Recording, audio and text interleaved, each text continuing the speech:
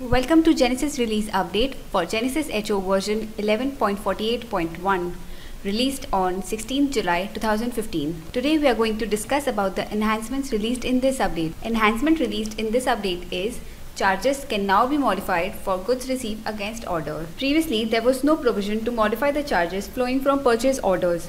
Operator will now be able to modify the same. Please note, operators will only be allowed to modify the charges. Adding new charges or deleting the existing charges will be restricted. Let's check the same in our software. We are in GINESYS back office, procurement, order management, good received challan against order.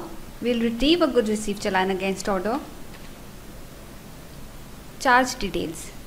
A new button has been added, namely edit term. On clicking this option, we will be able to modify the existing charges. Please note, user will only be able to modify the factor. Operator will not be allowed to remove these charges or add any new charges. Factors have been modified. We then need to click on OK to save the modified charges and then save the document. The document has been saved with modified charge details. These were the enhancements released in this update.